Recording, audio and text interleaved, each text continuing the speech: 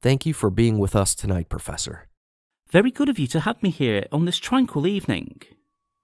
Tranquility seems to be something you have disturbed among your peers with your remarks on the social order. Did you really mean to say that the aristocracy should be eliminated and all men should be granted equal fortune?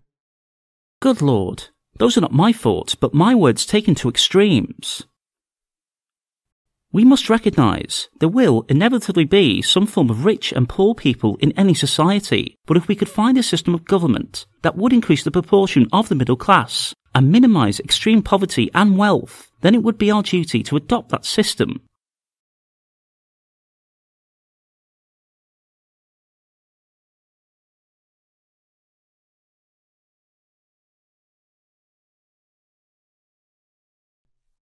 Thank you for clarifying that revolutionary concept, Doctor. It seems you are yearning for something which many people at your social level feel would never be attainable, a nirvana, if you will. Quite the contrary. I believe a more equitable society is only obtainable but critical to the survival of the realm. There are many concrete steps we can presently take, which will advance the well-being of most citizens, but nirvana is not possible, and its pursuit is a fool's errand.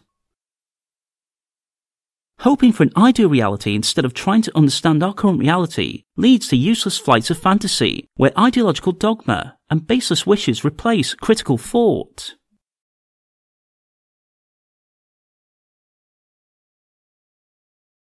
Much of your work focuses on the capacity of land and the effects of population on the well-being of individuals and the viability of a society. We have witnessed some huge movements of peoples in this century and the last. Do these not solve the problems you are concerned with?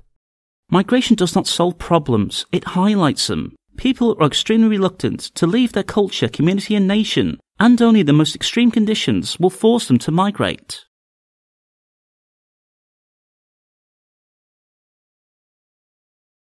What problems do these migrations expose then, and when did they start?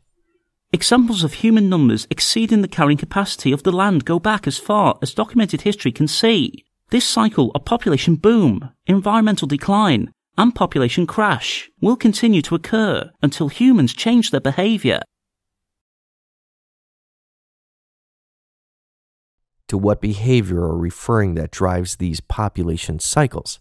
I am noting the tendency of humans to increase their numbers with reckless disregard for the land which nurtures them. Nowhere is this more clearly exemplified than in the colonies in the Americas. In the early years of the American colonies, populations doubled every 25 years. In New England, starting with a population of 21,000 in 1643, it increased by 500,000 by 1760. And on the limits of the frontier, the population was doubling every 15 years, an unheard rate of increase.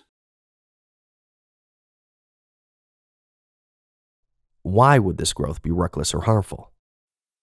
Endless population growth is harmful because it leads with complete certainty to the destruction of the limited resources our world provides. Let mathematics illustrate this unfortunate reality. If the world population was 1 billion in 1800, the population with 3% compound growth creates the progression of 1, 2, 4, 8, 16, etc. to 512 after 225 years, 10 doubling periods. In the same time, substance grows linearly in the form of 1, 2, 3, 4, 5, etc. to 10.